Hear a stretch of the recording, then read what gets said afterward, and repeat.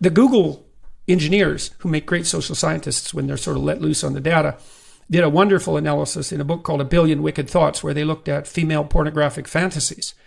And so men look at pornography and women read pornography. And so, which is quite interesting. Yeah, that is interesting. Yeah, well, it also ties back to the swimsuit or the Sports Illustrated issue idea. Yeah, men are very visual in their sexual preference, extraordinarily so. But I mean, you'd have to be visual, but you'd be getting it through a different medium, right? Like for a book, it's not like they just read it; they read it and visualize it, right? And but then they're visualizing different things. Men are visualizing physical features associated fundamentally with fecundity and health. Yeah.